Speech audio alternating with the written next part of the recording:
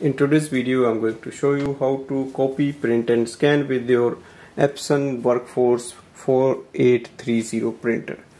To start with the copy, we can simply open the top scanner lid and place a page facing downwards like this.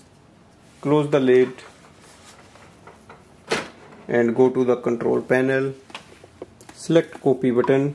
You can go to the black and white, then you can go to the color, and then we can hit on the copy button. So it has printed in the normal. Next thing is to do the printing and scanning. Go to your laptop or computer, go to devices, printers and scanners. Your printer should be listed here, so you have to select it and click on the manage button. On the next screen you will see this page. Select your scanner from here, open scanner, place the page in the top scanner bed or in the feeder tray and click on the scan icon.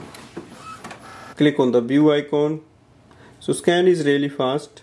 From here we can share it, we can save it. For example, this way we can do the scanning and we can save it. Now in case you want to print any document, simply select a document. Here you can see this page, click on the print icon, select your printer from this series.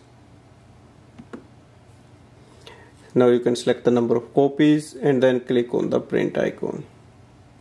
You can also change, like if you want landscape, and click on the print icon.